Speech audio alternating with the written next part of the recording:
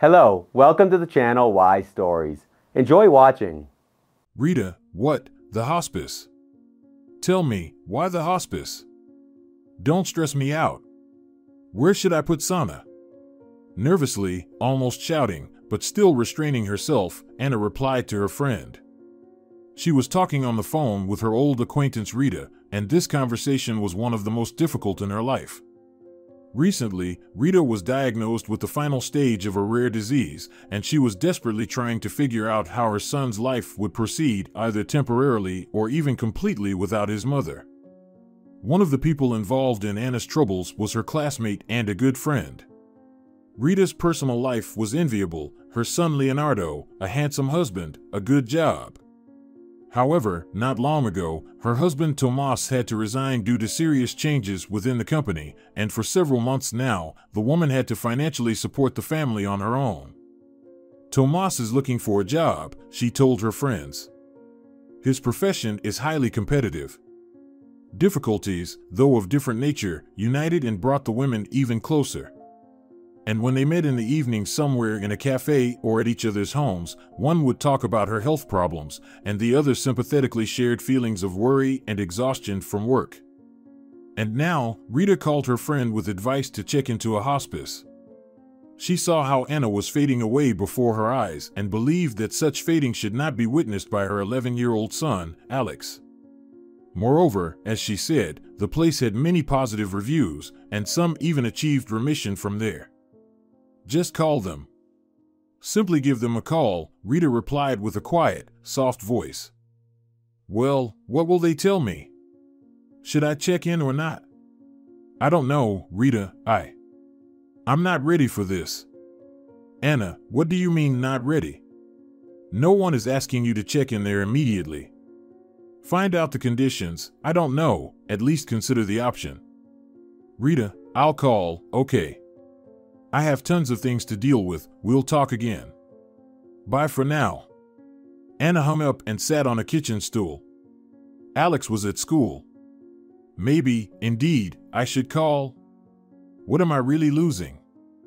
Throughout the day, she still couldn't bring herself to call the hospice. Now, Alex came home from school, Anna made her evening call, but the woman was still contemplating whether she should dial the number her friend had given her. She caught herself thinking that it was difficult for her to admit that she had given up and was ready to depart to the other side. During the night, she struggled with doubts a little more, but upon waking up, she finally decided, no, it's not my time yet. Yet, she saved that phone number in her phone book. A week later, Anna heard the long-awaited voice on the phone. It was David Aguilar, a doctor from the clinic she was attending. He had good news, the operation was possible, and there was already a doctor ready to perform it. He asked her to come to the clinic to discuss all the information face to face. On the same day, Anna went to David Aguilar's office. Enthused by the good news, she entered the room with a smile and trembling, which barely allowed her to say, "Hello, Senor Aguilar." Anna had been waiting for this meeting for a long time and, to be honest, had given up hope that the doctor would call. But this call breathed new life and new hopes into her. And now, as she stood at the threshold, the woman was overwhelmed with positive emotions. Why are you so out of breath? You can barely talk. Hello, my dear, have a seat. The doctor spoke to her, as he did with all his patients, in an extremely gentle and tactful manner. But today he was clearly puzzled by something. Senor Aguilar, I'm ready.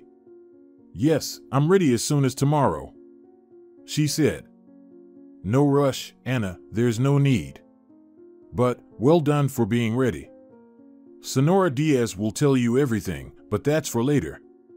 I want to talk about the payment. David Aguilar smoothly shifted his gaze from the patient to his desk calendar with the clinic symbol. It seemed he was searching for the right words in his mind to deliver some unpleasant information. I've gathered €50,000. Will there be any additional expenses? Anna, that's the thing, now they're telling me it's not like that. It's €150,000 now. How? Anna looked at the embarrassed doctor in horror. She wanted to start a furious speech, but something held her back, and for a minute, she simply sat in silence. Then the disappointed patient finally added, "I don't have that kind of money, and I won't have it. I'm sorry." Senor Aguilar tried to persuade Anna for some time that there were options and that she wasn't under any pressure. But she just smiled and nodded, already pondering her next steps. The last few days of May. Alex couldn't wait for their completion. Ahead were yard gatherings, football, moped rides. He also wanted to go to his father's country house since he had friends and the most enjoyable activities waiting for him there. Alex had already read half of the literature list that Senora Benitez, his class teacher, had given. He loved reading, and it seemed he couldn't live without books. Even his mom sometimes marveled at this hobby that had gone out of fashion nowadays and boasted to her friends on every occasion. "Oh, you know, my Alex has read this long ago." And now, sitting in his stuffy little room, Alex was engrossed in his latest adventure with Swift's Gulliver, who ended up in the land of Lilliputians. His computer had been idle for a whole week. "Alex, come to the table." His mother opened the door to his room. "You can continue reading later." For another 5 minutes, the boy couldn't tear himself away from the captivating book, but eventually, reluctantly, he got up and headed to the kitchen. "Mom, what's for dinner? Anything interesting? By the way, your favorite chicken paella." "Hooray!" The boy perked up and quickly sat down at the table. His mom watched him with a happy smile as he savored her signature chicken paella. The intense midday sun filled the entire kitchen, and the two of them basked in its rays. Anna felt a catharsis, a sense of complete happiness, where she needed no one else but the little person sitting in front of her. But her severe illness marred this beautiful scene. The boy knew about her condition almost everything, and he always asked his mother not to hide anything. She was honest with him. But there was one thing that Alex didn't know: his mother was planning to go to a hospice. She was just about to tell him about her decision. "So, how do you like it, Alex?" "Very much." The satisfied and contented boy smiled. "Do you want some more?" "Yes, I'll help myself." Alex headed to the stove and added a bit more paella to his plate. In general, the boy tried to help his mother with household chores. He often went to the store to buy groceries, and sometimes he even attempted cooking. There were days when Anna simply lay in bed, weakened by pain in her joints and dizziness. That's when her son took care of all the everyday tasks. Alex had long been accustomed to being a reliable support for his mother. "Alex, I need to talk to you," the mother said hesitantly. Alex immediately understood that it would be about her health, and his previously cheerful face darkened. "Sash," Anna continued, "I'm going to a hospice. It's necessary. At least for now." Alex didn't respond, abruptly getting up from the table. Within a second, he found himself in his room, and 5 minutes later, he was out on the street. "What's gotten into him?" Anna said aloud, left alone within the four walls. Sitting in the kitchen, she pressed her fists against her face and gazed absently at the floor. What was she supposed to do? That amount had been raised with so much effort and, most importantly, humiliations. She didn't want to humiliate herself even more by trying to gather the other thousands from people who were not wealthy at all. It wasn't easy for the woman to cook the delicious paella for her son. And she felt and understood that the ground was slowly slipping from under her feet. Soon, she would be extremely incapacitated. Did she want her son to witness that? On the other hand, she really didn't want to leave her son. Yes, she wasn't planning to leave him alone, but a trip to her mother's village, 500 kilometers away from home, wasn't the best option for the boy. Even though Anna's mother was still relatively young, she didn't want to burden her. Thoughts for and against the hospice were swirling chaotically in her head, and poor Anna couldn't find peace, but she had to make a decision. Did she just say, like, "I'm going to a hospice"? Alex and Victor were sitting on the benches of an open stadium, as usual, sharing their life stories. This time, Alex was talking more, which was unusual in their daily conversations. Vico silently listened to the boys' confessions and only occasionally interjected. "Wow, that's tough. Freaking insane. But in the middle of their conversation, something clicked in Victor's mind. He suddenly interrupted his friend. "Hey, wait a second. You know, you can sell those old books of yours for a good price. You mentioned it once, remember? Like, there's this Dutch book your grandpa gave you." "Oh, right. There's one and a couple more." Alex pondered. "What should I tell Grandpa?" "Haha, he probably forgot about it already." Victor burst into laughter. "Hey," a displeased man's voice came from a distance. "Go home. Everything's closed here." One of the stadium guards scolded them. The boys said goodbye, and Vico headed home, while Alex stood there for a couple more minutes before deciding to go home since his mother wasn't feeling well. For the rest of the evening and throughout the night, Alex couldn't fall asleep. He kept thinking about what to do with his books. It was already 3 a.m. when he quietly got out of bed, turned on the computer, and began searching for information on book sales. After about an hour of browsing the internet, he finally found an event where they would be selling antiques. The event was scheduled to take place in 3 days. Alex firmly decided, "I'll go and see what happens." The next morning, Alex was in a good and cheerful mood, and he infected his mother with his lifted spirits. The two of them sat peacefully in the kitchen, sipping coffee and eating pancakes. Grandma called, asking about your studies. And also, Aunt Rita called. Anna began the conversation with her son. "She calls quite often. Hasn't she annoyed you yet?" Alex grinned. Anna never understood why the Ferrer family didn't particularly appeal to her son. He always reluctantly agreed to spend time with them and occasionally made sarcastic remarks about them. Aunt Rita, in particular, bothered him. Alex couldn't even explain why he felt repelled by them. "Alex, what are you saying?" "Rita helps me." "With her empty talk, maybe?" "Well, at least Dad sends us money." "That's what he should do, Alex, but yes, Dad is great. He wants you to buy yourself a new iPhone, the latest model. He says he'll decide when he sees your grades." "Oh, then I won't get an iPhone." Mother and son laughed. They spent another half an hour in the kitchen, periodically refilling their coffee cups and discussing everyday matters: school, basketball practice, internet bills, the new neighbor on the 5th floor.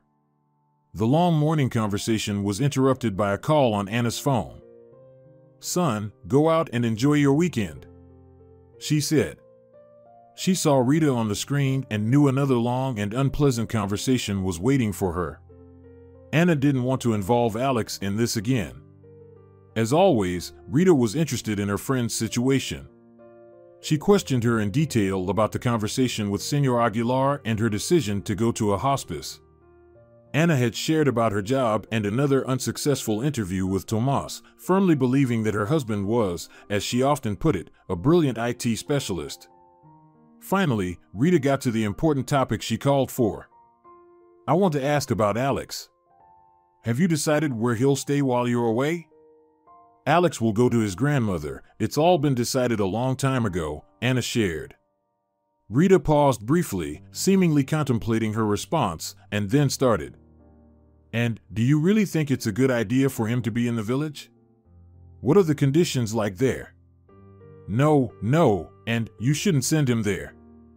I won't give him to my husband, that's out of the question. He has his own family, and Alex is not needed there. He pays the money, and that's it." "Ah, I see. And why are you so set on this? Maybe things will be better for you, and you're sending the boy off to live in the middle of nowhere." "It's not a village, Rita, it's a town-type settlement. My mom hasn't even turned 60 yet, and she's willing to take him. Everything is fine there, you don't even know the situation." Anna got upset, and her tone shifted from calm to irritated. "And, come on, and, sorry, my dear." Rita hurried to calm her friend. "I worry about you and Alex. Leo also asks about him. Tomas is interested. We're not strangers, you know." "I understand, Rita, thank you. We, as a family, thought about it, and so maybe Alex could stay with us for a while. It's not a problem for us. Rita, no, come on, what are you talking about? You have a big family. Besides, what will Tomas say? He's studying in a good school, goes to basketball practice, has friends here. Do you want to deprive him of all that? And the money for renting the apartment will cover him. And as for Tomas, what about him? You know, I decide, and he goes along with it. It sounds a bit too imposing, Rita, Anna pondered. She couldn't say then that she didn't like the decision. She just didn't want to burden her friend. A few days before Anna's admission to Wings of Hope, the hospice on the outskirts of the city founded by the deputy and philanthropist Sonora Montero, the Ferrer family took in an 11-year-old boy named Alex. He had recently come to terms with the fact that his mother would be under the care of nurses and doctors somewhere far away from home. But Alex hadn't lost hope of helping his mother. He firmly decided to sell his most valuable books and eagerly awaited the event. The day had come. School was almost over, and with free time after classes and phone calls from his mother asking him to come home early, Alex had the liberty to wander around for as long as he pleased. Today, at 8 in the evening, he was supposed to head to the antique sale. To his surprise, Rita, who was usually overly concerned, didn't even flinch when he informed her of his plan just 5 minutes before leaving the house. She simply said, "We'll have dinner in an hour, but don't worry, I'll warm it up for you." The event was lively and bustling with many antique enthusiasts and sellers gathered there. They had a variety of items, including china from imperial times, musical instruments, and costume jewelry. There weren't many books, which was definitely advantageous for Alex. Visitors often approached him, but after asking a few questions, for some reason, they lost interest and moved on in search of the next curio. Alex was sadly waiting for anyone, who would show interest in his books. Meanwhile, the clock was approaching 10 in the evening, which meant that the event was coming to an end. Why did I listen to Victor? He said some nonsense. Who needs my books anyway? Alex thought dejectedly. He was looking at the covers of his books when suddenly he heard a voice nearby. Oh, what do I see? Vandel. The Golden Age of Dutch Literature. Alex looked up. Before him stood a middle-aged man of about 60, examining his books. His neatly combed gray hair swept back, slightly curled mustache, and blue eyes filled with some mysterious sadness revealed an extraordinary personality. His expensive stylish attire, a beige linen suit with cufflinks on his shirt, suggested that he was not a poor man. He leaned on a cane and seemed frail, but the zest for life hadn't left him. And now, he was very interested in the books and their young seller. Alex gathered his courage and asked, "Are you interested in something here? Honestly, young man? I might consider taking this Dutch companion. And for how much? How much do you want for it?" The man in beige chuckled good-naturedly. "I don't know." "Well, haven't you considered this question? You need to find out how much your goods can be worth before anything else." "Yeah, I didn't think about it." The boy was puzzled.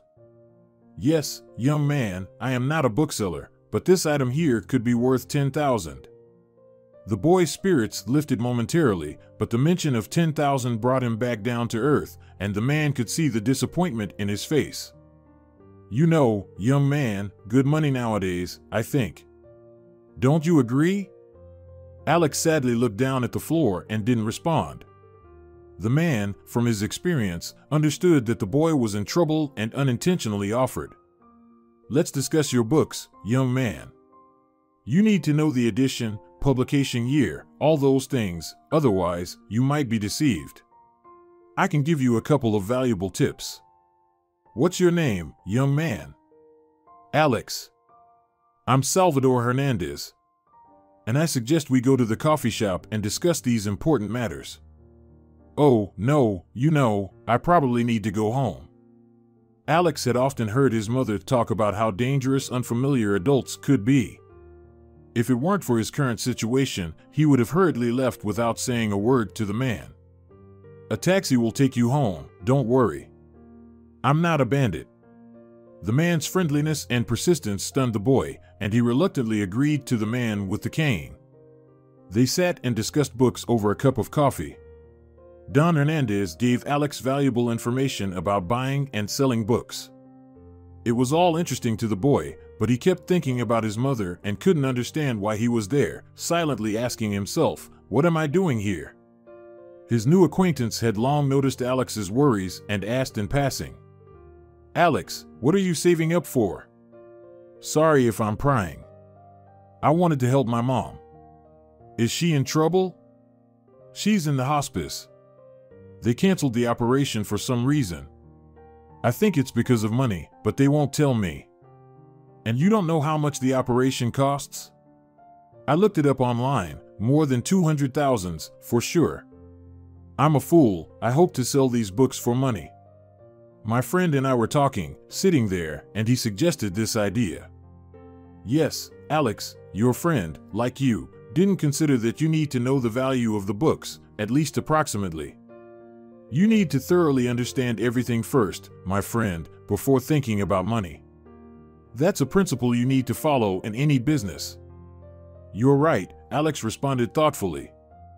The man hesitated for a long time, twirling the ends of his gray mustache. Then he turned to Alex.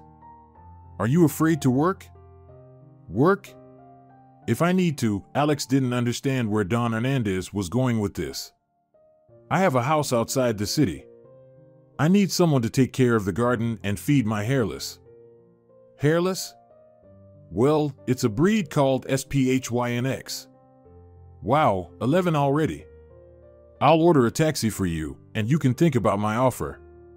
I'll pay generously." With these words, the man placed a €200 note on the table and took out a card with his phone number from his pocket. Just a few minutes before midnight, Alex opened the door to his new home. Aunt Rita was displeased with his late return, but she tried to hide her annoyance. Quietly reheating some food for Alex, she went to her husband's bedroom. Alex lived and slept in the living room, accepting all the inconveniences that came with it, understanding that he was only a temporary guest at Rita's place. Lying in bed, he took out his smartphone, illuminated the screen with the card he received at the cafe, business consultant Salvador Hernandez Carrasco. On the back, it said, "Founder of Pearl, Dream House, and Seventh Heaven." He couldn't sleep for a long time, pondering whether he should get involved with this mysterious man who showed interest in his plight. Saturday morning started in the Ferrer family with a delicious breakfast and casual conversation.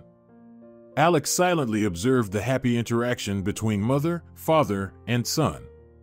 Tomas was talking to his wife about an upcoming job interview, while Rita was caressing Leo's head and occasionally getting distracted from her husband's engaging story, urging her child. "Come on, Leo, eat some more." Alex felt a little sad watching this scene, which he believed would never be a part of his life. Furthermore, he felt like an outsider in this household. He noticed how Tomas, the head of the family, looked at him disapprovingly from time to time. Soon, father and Leo left for a football game, leaving Alex alone with Aunt Rita. She came to the living room, where Alex was lying on the couch, engrossed in his phone, and sat on the edge. She began the conversation. "You came home very late yesterday. My family had already gone to bed." "I'm sorry, Aunt Rita. I'll come back earlier next time," Alex replied apologetically. "In fact, Alex, you can leave if you want to. If you have friends or acquaintances, you don't have to stay overnight every time. You know, you're a grown-up young man now, almost 12 years old. You don't need to be with little Leo all the time. Just make sure to answer my calls so I know where you are and with whom.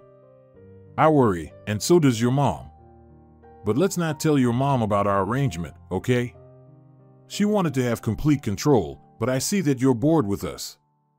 "Okay, sure, we're agreed," the boy responded nonchalantly.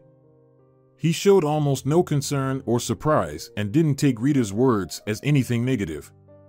On the contrary, he was relieved that he no longer had to be dependent on this unfamiliar company. In 2 weeks, Anna managed to settle in Wings of Hope and make new friends. She liked this place.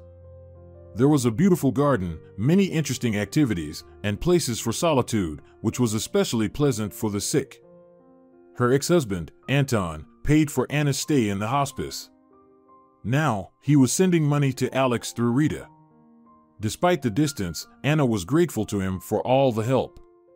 After all, he once left her for his young secretary, breaking her heart, even though she loved him very much. But now, warm feelings for him were returning to her. And though her health was failing, she felt harmony in her soul. Only worry for her son did not let her breathe freely. Lately, when he visited her, Alex seemed closed and hiding something. The only person who could dispel all these doubts for Anna was her friend Rita, who took the boy under her wing. One beautiful summer morning, Rita called her. "Rita, hi. How's everything over there?" "Anna, sunshine, hi, dear. Everything is great with us. It's all super. Alex is very happy here with us. Anna, tell me about yourself. What's it like in the new place?" "Rita, well, we need to know all about Alex first. What's he doing? Is he hanging out with his friends until late?" "Anna, your Alex is wonderful. You can ask him about everything yourself." "I can. But you're a woman, a mother. You know these men, you have to pull everything out of them." Her friend said softly. "Anna, everything is fine with him. Did his father send you money on the iPhone?" "Yes, Anna, he did. But we decided with Alex to wait for the new one to come out. It's about to be released. Are you okay with that?" Anna agreed and chatted with her friend for a few more minutes, telling her about her new concerns. After hanging up, she still felt uneasy. Her motherly heart sensed that something was wrong. In the phone conversation with her friend, she felt that Rita was hiding something and didn't want to share news like she used to. There was no sense of openness that was always present in their conversations as women. Why was Rita deflecting her questions? Surely, as a mother herself, she must understand that the most important thing in Anna's situation is to know about her son's life. Perhaps Rita was burdened by Alex's presence in her apartment? Maybe Tomas wasn't happy about it? In any case, Anna realized that her worry for her son would wait for her until they were together again, and hoped that the situation with the operation would somehow be resolved and David Aguilar would call again, lived in her heart. 2 days later, Alex called Don Hernandez and accepted his offer. And a week later, he went to visit him outside the city. It was a magnificent 3-story house, similar to those shown on television in movies about millionaires. There was a pool, a garden, and even a small mini golf course.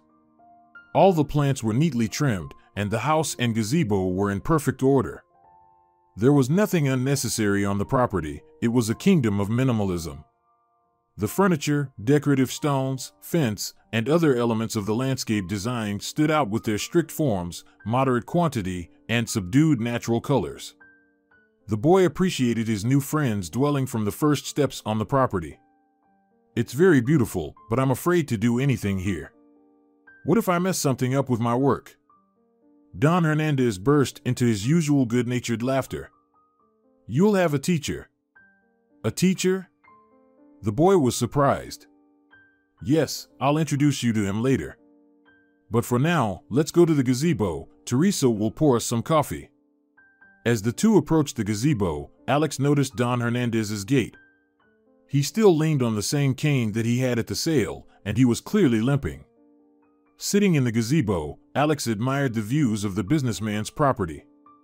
He never thought he would end up in such a magical place. Don Hernandez, always attentive to human emotions, noticed the enchanted gaze of his young guest. "Impressed? Now, your job is to make all my guests as impressed as you are now," the man smiled. "It's a big responsibility," Alex pondered. "Of course, Alex, responsibility. And find one activity in this world where there's no responsibility needed. We're responsible for everything and everyone." The man paused and sadly surveyed his landscapes. "So, don't be afraid to take responsibility for my trees, shrubs, flowers. If I appointed you to this task, it means I believe in you, you understand. Just like in business." "I understand," the boy replied, not taking his eyes off the beauty of the property. "But, well, Alex, don't worry, Uncle Luca will help you with everything." "Who is Uncle Luca?" "I'll introduce you," the man said contentedly, taking a sip of slightly cooled strong tea. That same evening, Alex met the gardener, Luca, who immediately briefed him on what needed to be trimmed, where to pull out weeds, how to clean the pools, and how to care for the flowers. He led the boy around the huge property and quickly jumped from one topic to another. So much so that at the end of the conversation, Alex wondered if he could remember it all. And most importantly, whether he could do it exactly as the gardener told him. Definitely, the end of the day was full of impressions for the boy. He learned how to prune trees and shrubs, discovered new types of plants, tended to the lawn. And most importantly, Alex received his first ever salary, a whole €500. Now he calculated in his mind how much he could earn in a month. At the end of the day, Salvador Hernandez shared business wisdom with Alex, explaining how he could earn a percentage of the money earned. The boy was delighted with such a useful and pleasant acquaintance, but still couldn't understand why someone as wealthy as Salvador needed the help of an ordinary 11-year-old boy, especially with personal problems. Impressed by the extraordinary day, Alex completely forgot about the agreement with Aunt Rita. She had asked him not to come home late, and his smartphone clock already showed 10 p.m. He was riding in a business-class taxi, looking at the still not dark June sky. Alex realized that he would soon have to face another conversation with the displeased friend of his mother. The boy tried to enter the corridor very carefully. He quietly turned on the light and began to take off his shoes. The apartment was dark. Apparently, all the family members were asleep. Alex headed to the living room. He was about to undress and go to bed when Tomas, the head of the family, came out of the bedroom. The robust, slightly balding man, almost 2 meters tall, with a stern face, was wearing a robe. He looked at Alex with undisguised disdain and said sternly, "Boy, what did Aunt Rita tell you? Not to come here late. Don't you have anywhere else to spend the night?" Frightened, Alex wanted to respond to the man, but only Rita, who had just woken up, hurried out of the bedroom. Tomas, what's gotten into you?" The woman patted her husband on the shoulder. "Alex, everything's fine, don't worry." "Tomas, what's gotten into you, really?" "I wouldn't have gotten up if it weren't for him," the man replied gloomily. "I'm going to have some water." He approached the kitchen table, poured himself some water from the filter jug, took a couple of sips, and stared at the boy with a dissatisfied look, wanting to continue his speech. "Tomas, go to bed," Rita said in an almost commanding, yet still gentle tone. The man obeyed and left. Rita looked perplexedly at the boy. "Alex, he's going through a hard time, you understand? He's looking for work, and you upset him. He said something stupid because of stress. Come to us anytime, we worry about you. I'll talk to Uncle Tomas." Alex didn't say anything. As soon as he was left alone in the living room, he, having pondered his decision, wearily collapsed onto the bed and pulled the blanket over himself. The boy fell asleep almost immediately. It was his first night after a workday. On the morning, Alex packed all his belongings into a small backpack and left. On the very first day of their acquaintance, Don Hernandez inquired more about Alex's housing situation and offered him to stay overnight in one of the rooms of his 3-story mansion, so he wouldn't have to take a taxi in the middle of the night and feel like an outsider in someone else's family. Alex, of course, declined. He couldn't agree to such splendid conditions due to his ingrained politeness and modesty. Both his mom and dad had taught him about kindness and empathy. And they had also taught him not to be pushy or impose himself on others. But why did such good and righteous parents part ways, huh? Alex still didn't understand. Or maybe they themselves didn't understand him. But that nighttime encounter with Uncle Tomas had hurt the boy deeply, as self-respect was not a foreign quality to him. "Have you thought it through, Alex? Have you warned everyone?" asked the joyful businessman, meeting him at the gates. Don Hernandez was extremely pleased that now he could have someone to talk to in his luxurious but very lonely kingdom, besides his gardener Luca. Though he understood that not every parent would be happy about such an acquaintance for their child. Yes, Don Hernandez, I have thought about it. And did you call your mom and tell her? Of course. And what did she say? Oh, nothing much. She just told me to call and text.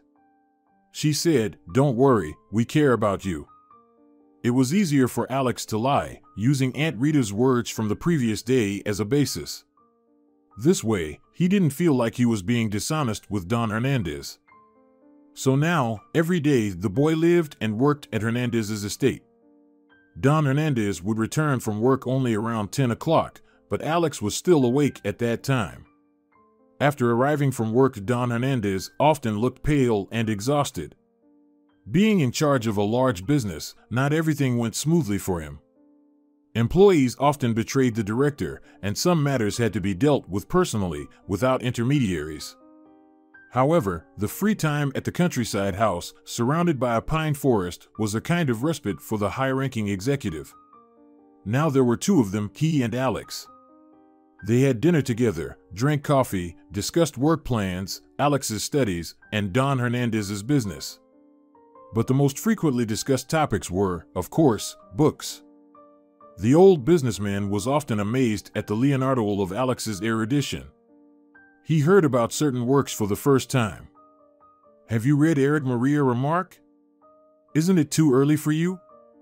Hernandez was surprised one day.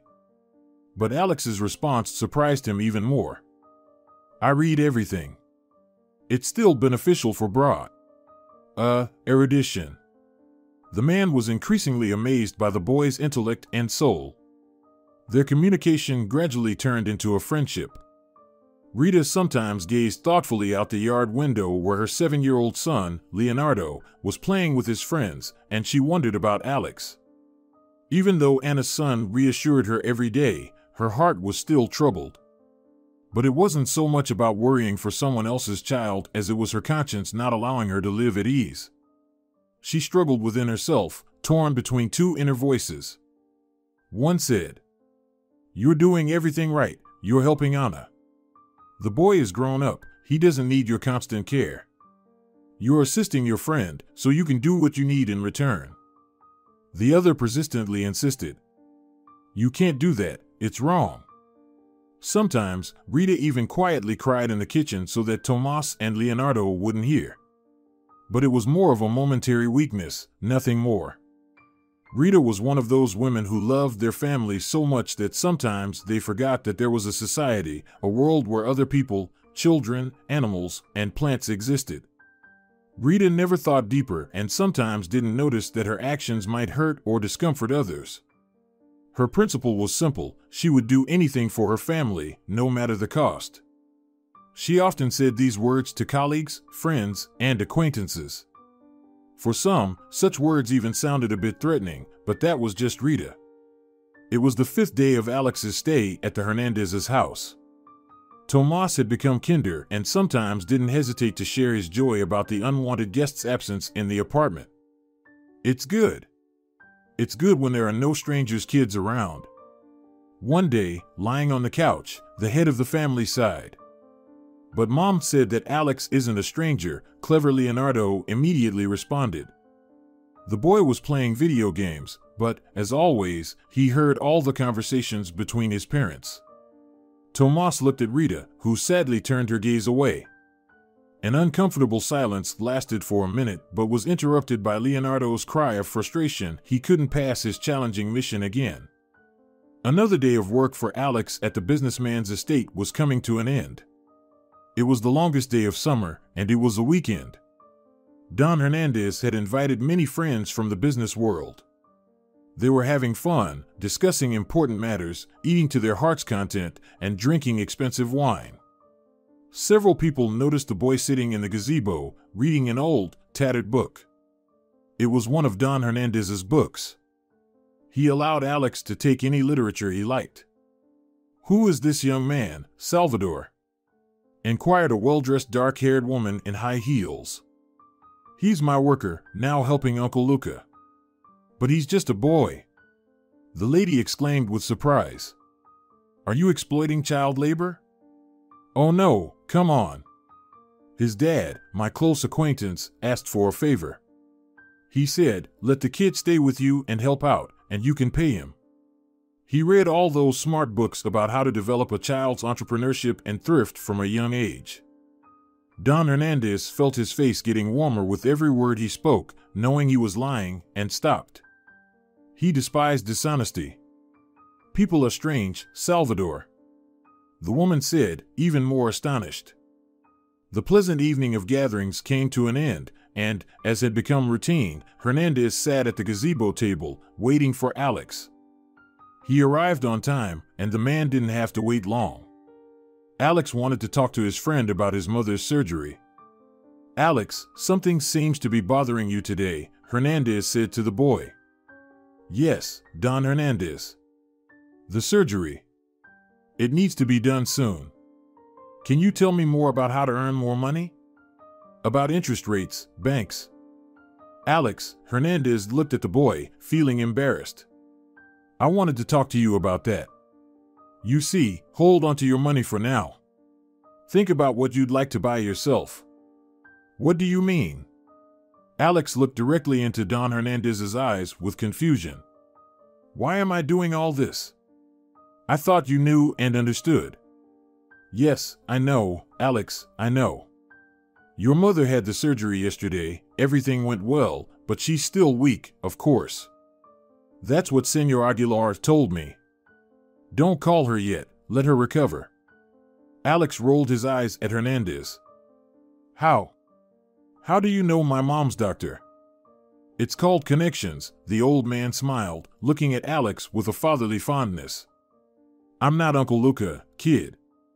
I'm quite an influential gentleman. For the next 10 minutes, Alex kept apologizing to his friend, calling him a magician, the best businessman on earth. They laughed, joked, and at the end of the conversation, Alex even hugged Salvador. It was as if he sensed something familiar and long forgotten in the man, and it even brought a tear to his eyes. But of course, Salvador quickly wiped it away, so Alex wouldn't notice. Why should the boy care about someone else's feelings when, at 11 years old, when he had experienced so much of his own? Alex called Aunt Rita and told her about the amazing news. She was stunned and bombarded him with questions about how, who, and when. The decision was made: Alex was going to Ferrer's today. Don Hernandez was a bit moody in the morning, even though he understood that the boy needed to see the people who took him in. And more, he felt uncertain. What if Alex had lied, and his mother didn't know about his new life? Still, he almost didn't want to let go of this little, but already serious person who had found a place in his heart. He became almost like family to the old man. After a dry farewell to the excited Alex, Don Hernandez let him go. Once again, sitting in a business-class taxi, the child now noticed and felt its superiority. Before that, his thoughts were filled only with the most important things: the perfect leather interior, air conditioning, and even a bottle of still water in case the passenger felt thirsty. And the driver was someone else, not the usual one. His appearance and exceptional politeness made Alex feel like an esteemed guest, someone like Don Hernandez. Although Alex had also noticeably succeeded. During all his days working for the businessman, he had earned a substantial amount, €6,000. Alex promised Hernandez that he would resume working for him in 3 days, agreeing to come only twice a week. Alex felt uncomfortable refusing this offer, even though there was no real motivation to visit the lonely man with a cane. However, he had done for him what even his own father couldn't. At the Ferrer's house, it was a rare evening when no one was asleep at 11 at night. Even Leo couldn't be put to bed. He listened to his mom, then Dad, then Alex. And though he didn't understand everything, the main thing the child grasped was that Aunt Anna was getting better. Rita was in light bewilderment all the time during the conversation, and Alex mostly interacted with Uncle Tomas. His wife seemed to be somewhere in her thoughts. Alex, who paid for the surgery? Aunt Rita asked thoughtfully. My mom said they don't have enough money. The amount is unaffordable. Alex didn't want to tell Rita anything about Don Hernandez. He felt some kind of threat in the Ferrers finding out about his acquaintance with the old businessman. All this time, he had deceived Aunt Rita, making up stories about friends from school inviting him for a sleepover or a good friend of his mother. Rita felt that he wasn't being honest with her, but she didn't want to know the truth. It was easier for her to believe Alex. She had more important things on her mind: Leo's schooling, apartment repairs, and her husband's unemployment. But now, after learning that the complex and expensive surgery was successfully completed, she became more interested in spending time with the boy. "I don't know, Aunt Rita. The main thing is that the surgery went well," Alex smiled. Soon, Alex visited his mother in the hospital. They had a warm conversation, and she told him about a strange event. Alex realized that she knew nothing about Don Hernandez. He was glad about that and chose to keep his secret. The Ferrer family was planning a vacation at their summer house, and Rita talked to her husband about taking Alex with them. Tomas didn't mind. He understood that the boy's frequent presence in their lives would soon come to an end. Besides, he wanted Alex to help him with building the fence. Alex didn't refuse for a long time and soon gave Aunt Rita a positive answer. Now, for the most part, it didn't matter to him where to go and what to do. After all, soon his mother would be back home, and that meant life would go on as usual. Having arrived at the Ferrers' summer house, Alex almost immediately started helping Uncle Tomas with the fence. And in his free time, they went to the lake with Leonardo, swimming and relaxing. They even temporarily lent Alex their bike, and he rode it every morning and evening, enjoying the local nature. So a week passed. One day, Alex was very tired. The whole day he was busy first fixing the fence with Uncle Tomas, then helping Aunt Rita with the garden. At 8 in the evening, after the garden work, Aunt Rita said to Alex, "Sash, we've worn you out completely. Go, my sunshine, and rest." And Alex went to the small, but cozy room assigned to him with a big bed and a TV. He flipped through all the cable channels, but found nothing to his liking. He then reached into his backpack placed at the foot of the bed. "That's right, I brought something with me," Alex recalled. He felt a solid book cover, took it out, and read Gestel van del Vonden. For the first time in a week, Alex remembered Don Hernandez. God, I was supposed to be at his place on Wednesday. And today, Alex exclaimed. Alex lay back on the soft pillow and felt sad. But the tiredness of the day and the fresh air, which was a rare thing in Alex's life, took over, and within 5 minutes, the boy peacefully fell asleep without even undressing and covering himself with a blanket. The next morning, Alex quickly packed all his things and found Aunt Rita on the veranda, saying, "Aunt Rita, thank you so much for the vacation, but I need to go." "Why such a rush?" the sleepy hostess asked. "I promised a friend to go somewhere today," Alex replied. "You are always so mysterious." "Who is this friend?" Aunt Rita inquired. Alex tried not to show his irritation, but an annoyed grimace appeared involuntarily on his face. "Aunt Rita, you yourself said that you don't want to control me." "All right, Alex, go then." "Have you checked the bus schedule?" she asked. "I'm taking a taxi," Alex replied. Rita gave Alex a suspicious and unfriendly look and couldn't help but think, where does this brat get the money from? It was hard for him to go to Hernandez. The man who helped him in a time of great need asked for nothing in return except occasional visits. On the other hand, the person who paid him well for working in the garden and taking care of the cat deserved respectful treatment, not contempt. Alex's conscience troubled him. Nevertheless, he understood that if he didn't visit Hernandez now, he shouldn't come to him in the future either. Sitting at the public transport stop and observing the bustling people, he tried to make the right decision, reviewing all the events and circumstances that happened to him in the past month. Heavy rain was pouring down, and it was overcast and damp. The situation was not conducive to a trip out of town, especially since the boy had soaked through all his clothes and his summer sneakers. Nevertheless, Alex made up his mind. He called a taxi and headed to Don Hernandez's country estate. He warmed up in the car's cabin, trying to find the right words. It was so difficult to find them. Even his well-read nature couldn't help express what he had in his heart so that his friend would understand. He reassured himself that he simply wanted to talk and apologize. He convinced himself that his experienced and wise friend would understand everything anyway. Alex didn't plan to stay overnight. He had the keys to the Ferrers' apartment. Uncle Luca opened the gate, holding an umbrella. The incessant downpour had left large puddles on the estate, and the two squeezed under the same umbrella as they made their way to the mansion's porch, hopping over waterlogged areas. Don Hernandez hasn't come home from work yet. He'll be back in about 2 hours.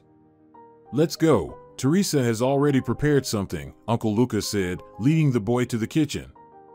Throughout the time Alex waited for Hernandez, he was extremely anxious about how his friend would receive him and feared a negative reaction to his sudden arrival. A couple of hours later, as Uncle Luca had said, Hernandez arrived. It was evident that work still held him in its grip. He was talking excitedly and disapprovingly through wireless earphones to someone he was supervising. When Alex saw the host of the mansion stop from a distance, he got scared. Was he talking to himself? Wireless earphones were a novelty for simple, not wealthy people, and Alex had only seen them in commercials. Uncle Luca noticed his bewildered expression and laughed, patting him on the shoulder. Alex, don't assume anything bad about Don Hernandez, he's fine. He's using wireless communication, he explained. Don Hernandez finished his unpleasant business call and approached the porch, saying, "Oh, who do we have here?" "Well, hello, Alex." Alex took a deep breath and composed his thoughts before replying. "Don Hernandez, hello. I apologize, I am at fault for not coming." He wanted to say more, but Hernandez interrupted him, looking straight into his eyes with a stern voice. "Ah, Alex, that's how it should always be in life. Responsibility. We talked about responsibility. You should have come when you were supposed to. What are you doing here now? Go home, Alex, there's nothing for you to do here." Hernandez retreated into the house, and Alex, raising his eyebrows in confusion, stood on the porch and seemed on the verge of tears. To comfort him, the gardener Luca, who had overheard the conversation from nearby, hurriedly said, "Don't be upset, Alex. Have a seat." On the porch stood a magazine table made of white marble with 3 white chairs around it. Uncle Luca and Alex sat on the chairs, and the gardener continued, "Alex, I can see that you're worried. I want to tell you a bit about him. But you know how to keep secrets, right?" "Yes," Alex replied, looking down at the floor, feeling sad. "You see, in the 90s, he was part of an organized crime group, a big-time thief. He did a lot of things, of course. I was sort of on the run. Now, I'm a gardener. I've seen a lot, Alex, and he can't find his place in this world anymore. He lost so many loved ones, so many just walked away from him, they ran away, Alex." Alex became more and more curious, and there was no trace of offense or sadness on his face now. He felt like he was learning about his wealthy companion anew. "He's really lonely, you know." Uncle Luca emphasized the word lonely. He said it with such pain in his voice that it was evident he himself was involved in some of the things that had happened in the life of the old businessman. He's happy with any genuine, heartfelt communication. And you have a problem too. Do you know how he helps people? He recently got the daughter of a janitor a place in a university in the capital. But it's not just a favors, no. He realized that the girl was smart and very responsible, and he vouched for her. She was all teary-eyed, cleaning the windows. He asked her why she was crying. Uncle Luca fell silent. He looked at the boy, who was stunned by the gardener's words. Alex had learned so much extraordinary and heavy information about the now not-so-mysterious businessman, but rather an ordinary person with his weaknesses, sins, and skeletons in the closet. Somehow, Alex felt very sorry for Hernandez. And also, Alex, he's not well.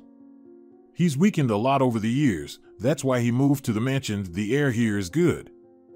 Yes, it is, Alex replied thoughtfully. Alex stayed on the porch a little longer and decided to leave. There was no point in imposing himself on someone he had hurt. Upon returning, he went to the Ferrers' apartment and spent the night there. The next morning, without waiting for Aunt Rita and her family to arrive, he went to visit his mother. Anna looked much fresher and more cheerful than the last time her son had visited. Alex noticed this and thought it was necessary to compliment his mother.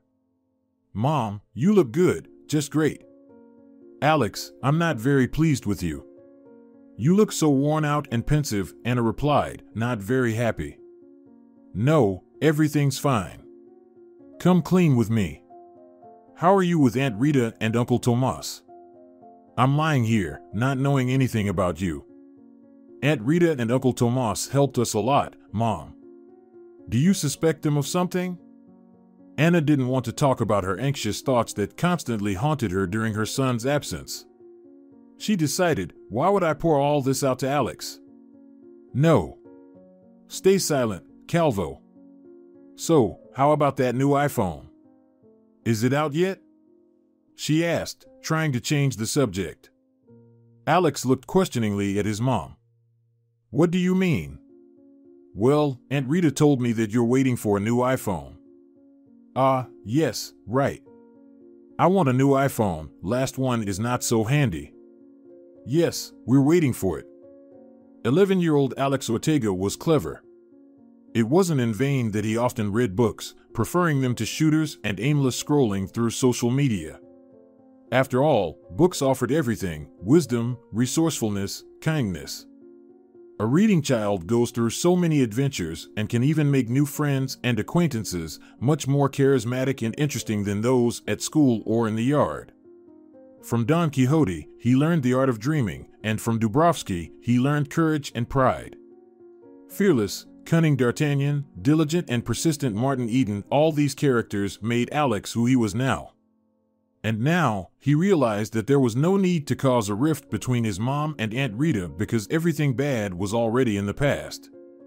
Alex had noticed that his life with the Ferrers brought not only inconvenience but also benefits. Rita saw that the child wasn't particularly demanding and sometimes used the money meant for him. Well, Alex, it's understandable. I'll recover and get a good position in an office. Dennis Nikolaevich called me, he was interested. Mom, just don't rush. Aunt Rita said the same. First, you should rest well. Anna shared with her son that her discharge was expected in a week. This news was the most pleasant in a long time. Alex returned to the Ferrers, and Aunt Rita continued to look at him with disapproval, suppressing her unhealthy curiosity and irritation towards the boy. She wanted to know the truth at all costs: where Alex went, who gave him money, what he was up to. Various thoughts crossed her mind. The next day, Alex left again. Rita came home from work early. Tired, she sat on a stool in the corridor and began to take off her shoes. Tomas entered the hallway. Do you know that our handsome boy has run off again? Tomas, just relax. In a week, Anna will be back home, and Alex is just spending his last few days with us. Rita tried to appear indifferent. But Tomas also noticed the strange behavior of Alex and wanted to discuss it with Rita. See, do you notice at all? Do you see him riding in a taxi? And where did you let the kid go? Do you even know? Rita couldn't believe that her husband, who had not lifted a finger lately for the well-being of the family, was now expressing complaints to her, a kind soul who took the boy into her home. She squinted her already narrow eyes and pursed her lips, contemplating how to respond to her husband's dissatisfaction. Tomas, have you gone crazy? You kicked him out of the house, and now you're asking me where I let him go? The woman became even angrier and, hitting the table with her fist, almost shouted, I don't know where he goes. It's Anna's business now. Tomas looked guilty and turned his gaze away. These occasional bursts of righteousness and concern rarely happened to him and, usually, were misplaced. Now he understood that Rita was right. It was ridiculous for him to be worried about someone else's problems in their family situation. He even saw that Rita used Alex's money, but he always kept silent, convincing himself that she knew better. The 5-minute silence was broken by Tomas's last words for the evening. He stood up from the table, muttering to no one in particular. Help the kid, damn it. Rita sat in the kitchen for a long time. Her husband was repulsive to her after their heartfelt conversation the day before. She was also disgusted with herself. And this mysterious someone who had miraculously healed her friend didn't leave her mind. And Alex, at such a young age, started earning large sums of money. Alex reconciled with Hernandez. After a successful and very laborious day, they agreed to meet on the last working day of the week, which was Friday. It was a hot July morning. Leonardo and Tomas peacefully slept in their beds. Their plans for the day included going to the movies to watch the latest part of a global blockbuster and taking a walk in the park nearby. Rita and Alex woke up early. The woman prepared a delicious omelet and called the boy who was preparing for his trip. Alex, you know we are worried with Uncle Tomas. You don't even tell us where you're going. Alex understood that this morning wouldn't be pleasant, but the omelet, expertly prepared by Aunt Rita as always, would still be there. At best, half-eaten. When the boy was nervous and not in a good mood, he lost his appetite and refused to eat. Aunt Rita, I'm going to work. What, did you earn money for your mom's operation? Rita smirked, tired of Alex's secrets. Yes, that's right. Aunt Rita looked at Alex and shook her head disapprovingly. Alex got up from the table, untouched by the omelet, and said, Thank you, Aunt Rita, it was delicious. He put on his backpack and left, while Aunt Rita seethed with anger and couldn't even understand why she was so bothered by this kid's problems and the mysteries of her friend's child. She instinctively entered the guest room where Alex slept and approached the bed. Rita looked under the pillow, shook the blanket, searching for something she didn't even know. She remembered that she had once allowed Alex to put his things in the nightstand next to the bed. Without hesitation, she leafed through the boy's books and notebooks. Something small fell out of one of them. It was Don Hernandez's business card. Rita read everything written on both sides of it and was about to go to the phone to call Anna, but something stopped her. Still, she later took her phone, not to call her friend. Instead, she photographed her finding and put it inside one of the books. When tired Alex returned from work, Aunt Rita warmly greeted him and invited him to the table. Having dinner with the Ferrer family, he was waiting for the moment when Aunt Rita, who had already annoyed him with her questions, would start another unpleasant conversation. But, to Alex's surprise, it didn't happen. Aunt Rita, I won't be here in the first half of the day. I'm going to a celebration with the guys. The woman smiled and gently replied. Sure, Alex, we'll wait for you for dinner. Now go to bed. Don Hernandez was throwing a big party to celebrate his birthday and invited many bright and successful people to the upcoming event. Even the sparkling band, whom the businessman loved so much, was supposed to come with their hits. Alex couldn't, and didn't want to, refuse the invitation. It was time to take a break from all the problems that burdened his young shoulders and celebrate not only his dear friend's birthday, but also his mother's recovery. He had already visited a bookstore and picked what he considered to be the most interesting and unusual book as a gift for the birthday boy. Alex left for the living room, and Rita was full of emotions and indignation, now mixed with exultation. Finally, she understood the source of the sudden enrichment of the Ortega family. Tomas, let's go sit on the bench in the yard. It feels stuffy to me. Oh, Rita, why sit there? I want to sleep. I found out everything about Alex. She whispered loudly and impatiently to her husband. Why are you shouting here, huh? They went to the yard. Somewhere in the distance, the shouts of kids playing around the yards could still be heard, but there was no one else around. Rita told her husband about the business card. Well, what do you say about this? See, I knew it. My fears were confirmed. I told you, Rita, I told you that the boy got into trouble. Did you call Anna? No, why bother her right now? Tomas pondered, and Rita looked at his puzzled eyes, expecting some kind of answer from him. It seemed like her husband was thinking about something, but he didn't dare to voice his thoughts yet. Rita added, I checked the internet, found out about him. Seems like some kind of thug. I didn't dig deep, but it seems he's involved in real estate. How old is he? Tomas asked thoughtfully, analyzing the information from his wife. About 60, I think. It's terrible, terrible, Tomas. Look what Anna got us into. Well, Tomas calmly said, calm down. He lit a cigarette. How can I not be upset? She'll be back soon, and she'll find out about this jerk. Can you imagine what will happen to us? Tomas was hardly listening to his wife's nervous rambling and only occasionally asked clarifying questions. Is Anna getting discharged on Monday? Yes, Tomas, on Monday. And so? Well, we'll set up the old man. I don't understand. What's not to understand? Do you have a phone? Yes. You'll call and introduce yourself as the mother. Like this, you say, I'll report to the police, I'll expose you in the media.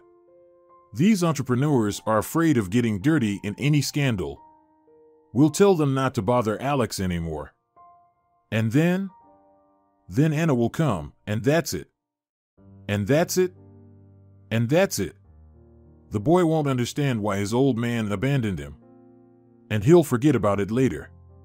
Well, and the man paused and looked at his wife, then continued, we should make some money off this. Tomas. Rita said in a hushed voice. Well, what, Rita? What did you expect to hear from me? Just be more natural, so he believes that you are his mother, not some Aunt Rita. The conversation between the spouses on the bench in the yard was over. Rita indeed expected such a decision, and of course, she wanted it to be a joint one. She couldn't voice such an outrageous idea herself, so she used Tomas's blunt approach, as he, just like her, if not more, loved to get easy money. They were known among acquaintances as freeloaders. Lying in bed, already accustomed to her husband's snoring and as a result, late falling asleep, Rita, as usual, thought about the events of the past day. She felt guilty, thinking to herself, how did we come to this with Tomas? Rita reassured herself that the decision hadn't been made yet, and no matter what her husband said, she was still in charge in this house. The morning has a wiser view of the evening. With such thoughts, the woman slowly fell asleep. Alex entered the bookstore, forgetting about the most important thing. What kind of gift is it without wrapping, huh? He wanted his friend to see his attitude first and foremost. Although the resentments were behind them, Alex still felt uneasy about the recklessness he had shown to Don Hernandez in the past. He wanted to completely redeem himself in his friend's eyes, and while carefully selecting gift wrapping for the book, he lost track of time. However, it was time to call a taxi now. Anna lay in the hospital bed. Sometimes doctors came in to check on her condition, but it happened less and less often. It was clear she was almost recovered. The 2 weekends before her discharge were just a formality. After the surgery Anna had undergone, she was supposed to stay under medical supervision for 2 weeks. Besides, she was strongly drawn back home to Alex. The worry about her son hadn't left her, on the contrary, it was intensified after their last conversation. Although she had promised the Ferrers the day before that she would be discharged by Monday, she was on the verge of packing all her things and requesting an early discharge. You can't deceive a mother's heart. It senses a child's joys and troubles, feels the unspoken words on the child's lips. Anna raised herself from the bed, got up, and started tidying up the bed. She packed her things into a large sports bag and went to the hospital administration. It was just past 7 in the evening when Rita was lucky to come home early again. She sat in the armchair, planning to call the businessman. Someone rang the doorbell. Tomas and Leonardo were home. Rita wasn't expecting anyone else. For some reason, this ring startled her, and she felt that something was amiss. Approaching the door and peering through the peephole, Rita was horrified to see her friend Anna, whom she didn't expect to see today. For a moment, Rita stood frozen in front of the door, considering the words she would have to say, explaining Alex's absence. But Anna's second ring brought her back to reality. Rita opened the door. Anna, my dear, how glad I am to see you. Weren't you feeling well in the hospital after all? Rita feigned enthusiasm and led her friend into the hallway. They exchanged kisses and went to the kitchen. Come on, let's have some coffee together. I still have some cake from yesterday, Rita said, trying to mask her growing concern about Alex's absence in the living room. Anna asked, worried about Alex's absence. Rita, where's Alex? Alex is at a celebration with his friends. When will he be back? In the evening. He didn't say exactly when. As Rita busied herself with coffee and cake, Anna looked around. She noticed a new imported refrigerator in place of the old one, and the buffet had been replaced with a new one as well. She had never seen a coffee machine at her friend's before. I see you've made some changes to the kitchen, Anna remarked. Are you talking about the new wallpaper? It's just a small thing, Rita replied. Anna looked at the wallpaper. They were indeed new. Non-woven, she noticed. What? I don't even know such a word, Rita said. Anna knew Rita well. She was familiar with that feeling when Rita became nervous. Now she could see how Rita strained to smile at every word, making many unnecessary movements, merely serving tea with cake to her guest. But Rita patiently waited for her son to come home. After an hour, Tomas arrived. Leonardo was playing video games in his room. But Tomas realized that something was wrong with Rita and tried to rattle Anna. Anna, how did the surgery go? Tell me all the details. The clock hands were approaching 10 in the evening. Anna couldn't bear it any longer and turned to the couple. Where's my son? Anna, what's wrong with you? He'll be back soon. Anna took out her mobile and dialed her son's number. She heard only beeps in response. After 5 minutes, she tried again, but just like the first time, there was no answer. At the birthday party of Salvador Hernandez Carrasco, a well-known and very successful person who had helped numerous aspiring entrepreneurs, it was very noisy. Many people in the business sphere knew him. Although his past was tainted with many unpleasant stories, in recent years Hernandez had become known as one of the most significant benefactors among businessmen. On one side, loud dynamic music played, on the other, the bright, unending laughter of guests was heard, and on the third side, fireworks were being launched in honor of Hernandez's birthday. Alex had no escape from this lively atmosphere of the wealthy life. Although he preferred comfort and quiet and would have chosen reading books over such a lively pastime on a regular day, tonight he was in a particularly festive mood. He had no intention of isolating himself. However, it was uncomfortable at times when guests asked him, "Who are you, young man?" He got used to answering such questions with, "I'm the son of Don Hernandez's colleague." That's how they had agreed with Hernandez. All the worried calls from his mother were successfully missed by the young man. If only he knew what consequences his carelessness could lead to. Yes, Alex could be careless at times.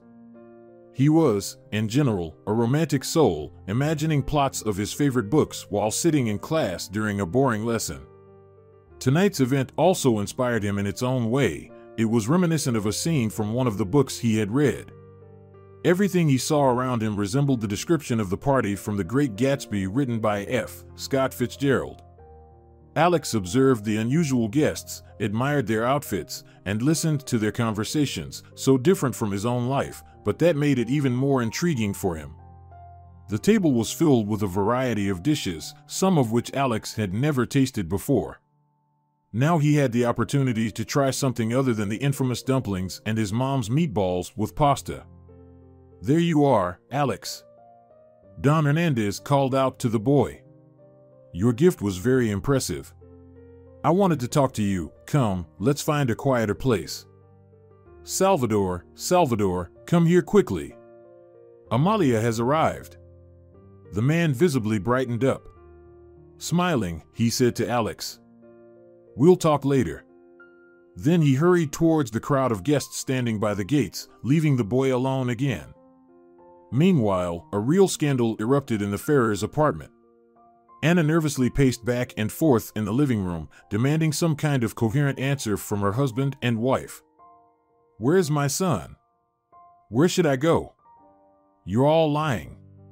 Anna looked accusingly at Tomas, who guiltily stared at the floor. Rita made one last attempt to calm her friend down. "Anna, calm down, he should be here any minute now. It's 11 o'clock. Enough, where is Alex?" The woman screamed at Rita so loudly that she, frightened, glanced at her husband, who nodded, indicating she could tell the truth. "Anna, don't be angry. I only found out the truth today accidentally. His card fell out of a book, and there was some man's phone number on it." "What? Why didn't you tell me about it earlier?" The terrified mother shouted even more fiercely. "Where's this card? Give it to me." Rita found the business card. She had just extended it to Anna when she snatched it back quickly and hurriedly left, slamming the door behind her. After all, she came to the Ferrers only to see Alex. Anna realized that she had nowhere to go. She had no idea where to find this uncle, as Rita's friend put it. But she had his phone number. Though, was it really his number? That was a big question. Perhaps it was the number of his company. She deemed it useless to dial that number. She decided to go home and find out all about this person through the internet on her laptop. She got home, not bothering to take off her shoes or eat, turned on her laptop, and searched for Hernandez's number in the search engine. She spent an hour like that, reading information about him and his business, colleagues, clicking from link to link, from website to website. She read so much unnecessary information and, most importantly, couldn't find what she was looking for, where to find this person. The woman was very nervous. It was getting close to 11 at night. Alex had never come home after 10 before. Desperate, she considered calling the police, but then she stumbled upon one of the conversations in a social network. People were discussing the businessman. In this conversation, Anna finally saw what she had been looking for so long. Someone had written where Hernandez lived. Not just the city, but the elite settlement. Anna saved the name of the settlement in her phone, turned off her laptop and the lights in the apartment, and hastily left, calling a taxi. She arrived there only at midnight. Stepping out of the car, Anna realized that a new, challenging task awaited her: how to find the businessman's house in this elite settlement. It was 12 at night, and the party showed no signs of stopping. Even at such a late hour, expensive foreign cars were still arriving with distinguished guests, and the band Sparkling was performing their romantic songs on stage. There was a lot of joy that night. Perhaps only the neighbors were dissatisfied as the festive noise kept them from sleeping peacefully. Salvador Hernandez was thrilled to see Amalia, his longtime love and business colleague. She was significantly younger than him, but at some point, tender feelings emerged between the two, and a couple of years ago, Amalia became the old businessman's last chance not to spend his whole life alone with a SPHYNX cat and servants. They had warm and affectionate relationships. The couple went on trips to the seaside and spent unforgettable 2 weeks of happiness there. This idyll could have lasted longer if Salvador hadn't proposed to Amalia. She couldn't accept his proposal, something pushed her away. There was a difference between a romantic fling on the Mediterranean coast and marriage. Amalia wasn't bothered by all the rumors surrounding her beloved's personality. She simply enjoyed their life together. However, when the topic of tying her life to this man arose, she seemed to change her attitude towards what had recently filled her with enthusiasm, affection, and even happiness. Instead, worry and fear for her future took over. And public opinion, in the form of her family, played its role. Nevertheless, it was challenging for Amalia to make a decision, especially when it came to telling Hernandez about it. Since she rejected the enamored businessman, he had put an end to his love affairs once and for all and firmly decided, "I don't need anyone." Alex and a few other guests stood at the billiard table, taking turns trying to pocket the last 3 balls. The birthday celebrant approached the players. "Alex, can I talk to you? We still haven't had a chance to chat." "Sure, Don Hernandez, of course." Alex and Hernandez headed towards the porch, where it was a little quieter. There, Salvador had a serious conversation with his friend. "Alex, I wanted to say something. You see, probably, I'm not in the best of health. You look great." "Oh, thank you, my friend, but I'm sick. I'm very, very sick." "Very?" "Yes, it's like you're singing. You probably don't know, but it surprised me. But I prefer prose. So, how about your health?" "I need a completely different environment. In general, Alex, I'm leaving soon." "Where to?" "Maybe to Paris. I don't know yet." Alex felt sad. He got used to communicating with Don Hernandez, and the news of his imminent departure noticeably saddened the boy. Hernandez looked at the pensive Alex and tried to cheer him up. "Well, don't worry, Alex. I'll invite you and your mom to visit me." The boy considered Hernandez's words a temporary way of consolation. He silently smiled and returned to the billiard table. Don Hernandez lit a cigarette. Meanwhile, the distressed mother tried to find out where the businessman lived. She was walking along the roads of the settlement already in the dark, unable to collect her thoughts. What should she do? She had done everything to find her son, and he was somewhere close by. But she couldn't possibly knock on every house in the settlement. Besides, the people living here were wealthy, which could lead to certain problems. Yes, and overall, under stress, the thought that Hernandez might be somewhere else was spinning more and more in her head. And who said that this business card had anything to do with Alex's disappearance? Ahead, Anna saw an elderly man with a dog coming towards her. He was chatting with his pet and seemed friendly and amiable to her. She greeted him.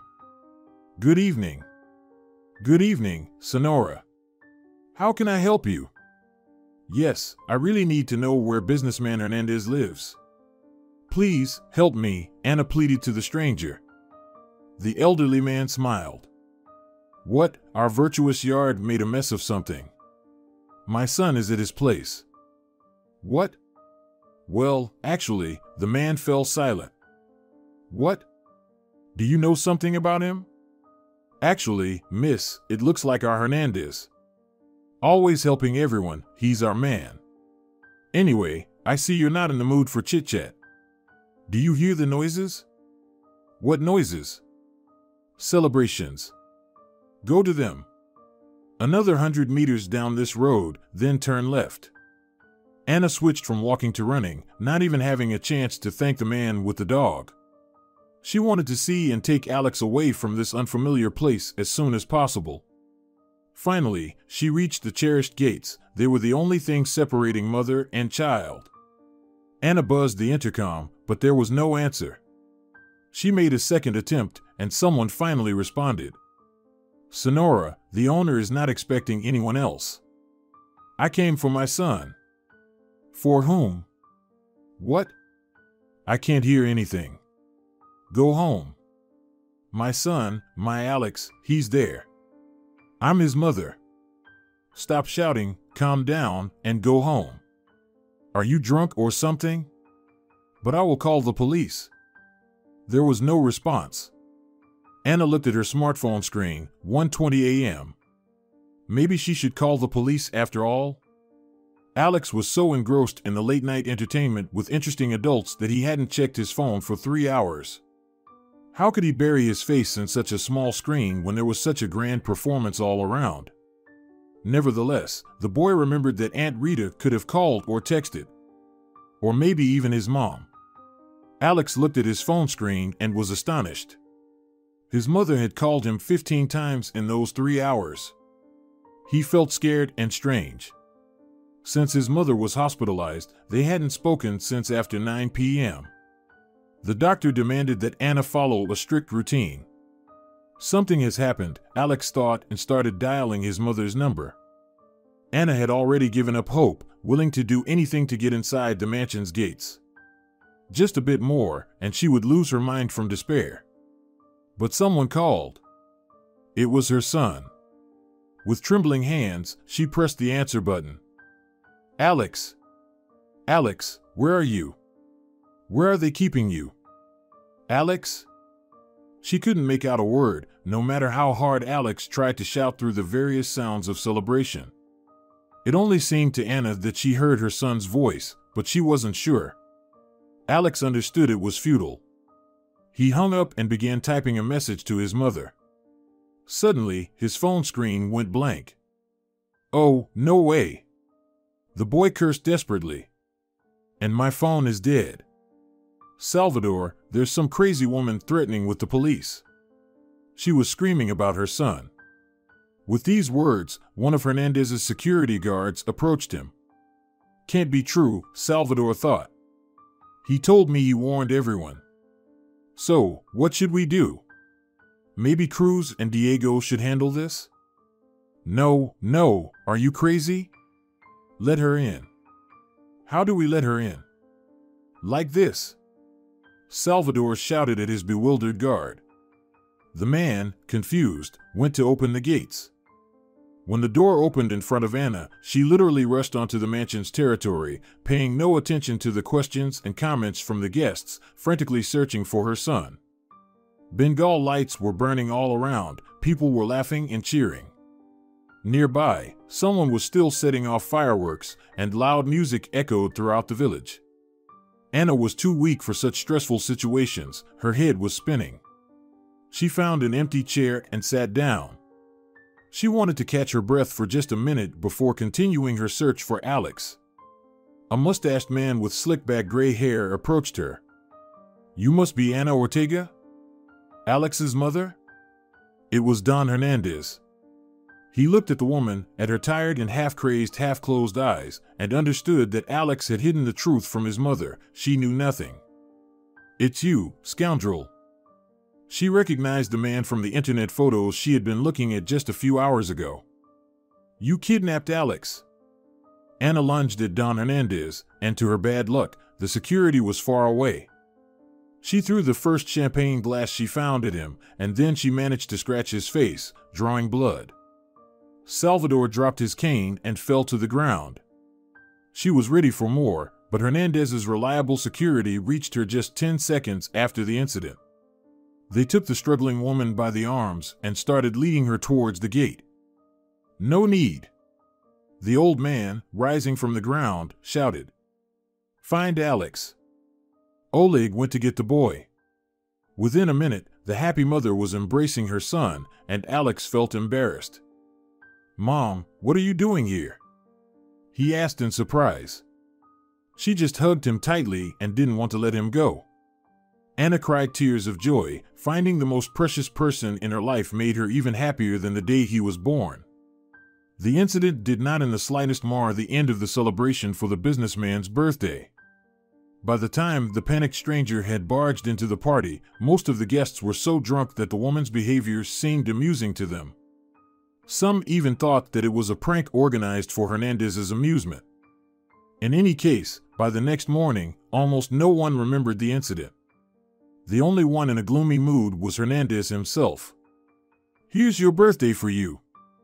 Standing on the porch with a cigarette, he shared his sorrow with the gardener Luca. At home, Alex was awaiting a serious conversation with his mother, but she was very tired after such a distressing nighttime adventure, which fortunately ended well. So they agreed to postpone their discussion until morning. The woman woke up only at noon, suffering from a headache. On her way to the kitchen, she checked on Alex. To her surprise, he was still asleep. Alex was a typical early riser and didn't like lying in bed for too long. Did they get him drunk there? Anna thought, feeling irritated. She went to the kitchen and took a headache pill. Hoping that her son would wake up soon, she started preparing breakfast for the two of them, just as it used to be in their carefree and tranquil life before her illness. It's all my fault with my illness.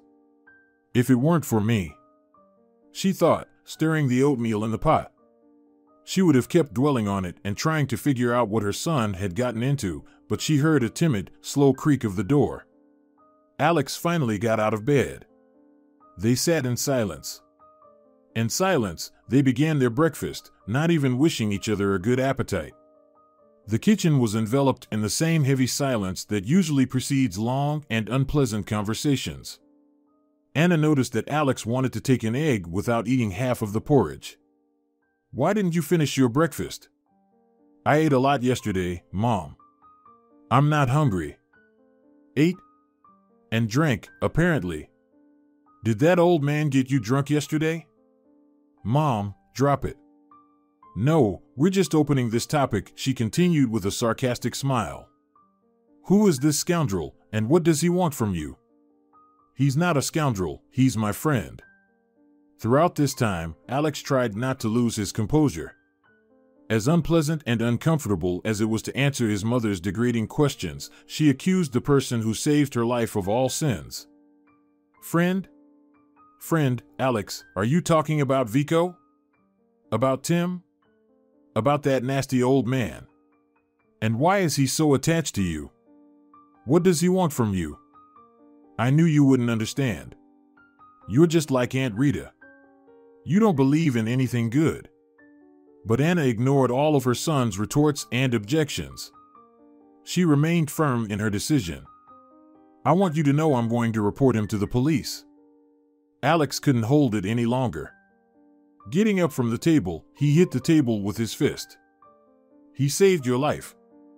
The boy put on his shoes in the hallway and was about to leave without a word, but on the previous night, when they were returning home in a taxi, he saw her tired, exhausted eyes. Now he realized that she was still weak, and it was not worth upsetting her. He coldly said to her before leaving, "I'm not going to Don Hernandez's, don't worry. I'm going for a walk with Vico, I'll be back later. I feel disgusted being here." Anna sat in the kitchen. The news she heard from her son didn't really please her. On the contrary, her negative attitude towards the old businessman only grew stronger in her mind. "So, you decided to get my son attached to you," such a thought appeared in her head. She decided that she must visit the country house again, where Alex had been, and have a serious talk with its owner. The conversation with the Ferrers was brief. She went to their house in the evening and found only her former friend, Rita, looking depressed. "So, that's what you were fussing about near the hospice? Trying to improve your family's financial situation, huh?" Anna looked at her former friend with disdainful contempt. "Anna, what are you saying? You know, I talked to Alex, got the truth out of him. He told me that you never kept him. I think he still hasn't told me everything. Anna, let's sit down, I'll pour some coffee. You'll calm down." "No, Rita, we won't have coffee now. We'll never have it again. Forget about our home and my number." Anna decided firmly. Anna left Rita's apartment, a place that was once so familiar and beloved. For many years, she had sought comfort and understanding here, finding it in the company of her old friend. How many tears had she shed here? How much of her soul had she poured out? Now, she felt sad to permanently close this door. A few days later, Alex shocked his mother with another intention to go to Don Hernandez. There was a huge scandal in the family, and no matter what the boy tried to say in defense of his friend, Anna, as always, ignored his words, unwilling to see any positive side of this strange friendship. Nevertheless, Alex packed his backpack and left. "Mom, I'm begging you, don't go there. I'll be back soon, I need to apologize." Anna was in slight confusion. He's going to apologize for me to that old monster? How is this possible? Her desire to visit Hernandez only grew stronger after the day of the argument with her son. 2 whole weeks had passed since Alex's last visit to Don Hernandez. Life for the Ortega family returned to its usual routine. After many years, the father visited his wife and son. The 3 of them decided not to stay at home in the hot sunny weather and went to the amusement park. They had a lot of laughter and fun that day. People passing by wouldn't believe that the husband and wife were divorced, they looked so harmonious together. The former complete family briefly became one again. No one was resentful anymore, each got what they wanted. Alex was pleased to see his parents together, even though he understood that such a beautiful atmosphere was created by his parents, primarily for him. Anna had almost forgotten about her son's suspicious acquaintance with the businessman with a dark past. Of course, she no longer intended to go to him with threats. She was now preoccupied with important matters. She was looking for a decent job for herself. Almost every day, Anna went to interviews, sent emails to companies, and made phone calls. Meanwhile, Alex played with his friends in the yard, read his favorite books, and occasionally sat at the computer, playing an online game with Vico and Tim. Yet, this day had come. Alex was once again planning to visit Don Hernandez. In his heart, he hoped that his mother had cooled off about his trips out of town. Yes, and furthermore, he understood that this would be his last trip to the settlement. Anna let Alex go, but on the same day, she decided to go to the countryside to see Hernandez. She entered her son's room, sat on his bed. There was a new book with a beautiful hardcover on the nightstand. It was Three Men in a Boat, to say nothing of the Dog, by Jerome K. Jerome. Although she wasn't as much of a reader as Alex, she knew about this work. Anna opened the book. The title page was filled with writing in black gel pen. She read, "Throw away this junk, old man. Let your lifeboat be light. Take into it only the most necessary, a cozy home and modest joys, the one who loves you and is dearer to you than anyone else. 2 or 3 friends worthy of the name, a cat and a dog, plenty of food and clothing, and a bit more than enough to drink because thirst is a terrible thing. And then you will see that your lifeboat will sail easier, without the danger of capsizing. And if it does capsize, it's not a big deal. A simple, solid cargo won't be afraid of the water.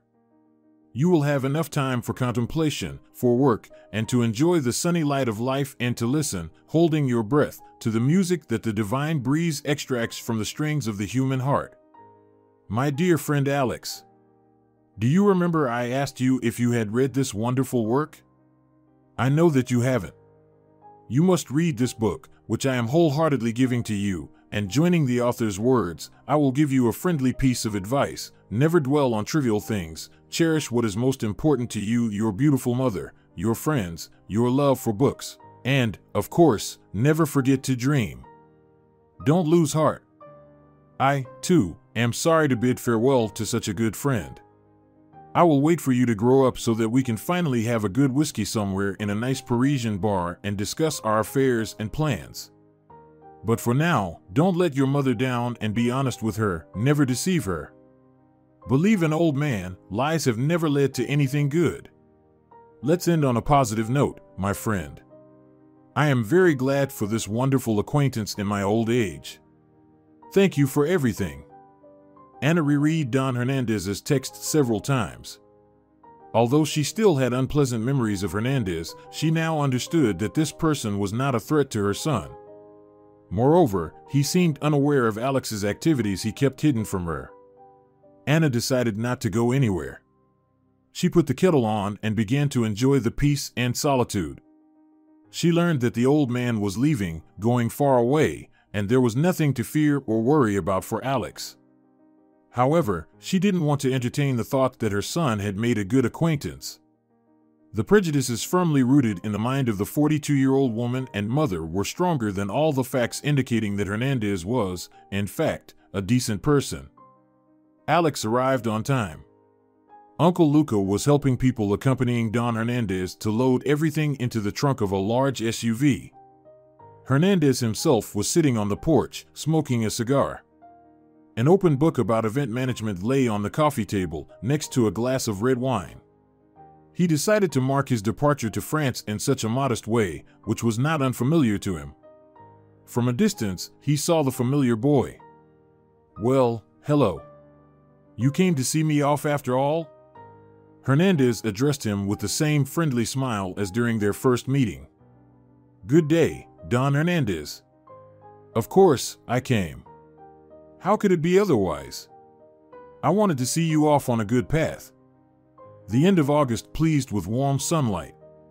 Leaves had already turned yellow in some places, and the air was filled with the scent of apples and the dampness of rains. This weather brought joy to the man, yet at the same time, he felt melancholy. Autumn is coming. Everything around seemed to say. Summer had passed, along with the interesting meetings with Alex and evenings with Uncle Luca over wine. Now everything would be different. Far from the three-story mansion that had become so familiar to him, with its view of the coniferous forest. Ah, Alex, loneliness is painful. It feels like I've been lonely all my life. I've chopped so much wood in my life, and now I'm alone. And what am I doing now? I'm going abroad. But why? Perhaps for your well-being? Alex said uncertainly. No, not for my well-being. That's already almost gone.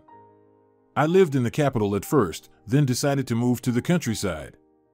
I've been here for 3 years and realized that I'm not doing well. Not doing well? Yes, this time I decided to go far away. But you know, Hernandez made a short pause and looked up at the clear blue August sky.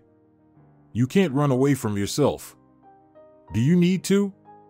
The boy asked.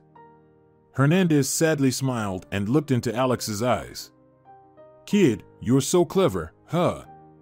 At your age. Of course, you don't need to run away. But you, right me? You. The boy saw that Don Hernandez grew even sadder. Stay. Stay in any way, don't disappear. When Alex left for the gate, Don Hernandez watched him until he disappeared among the autumn trees.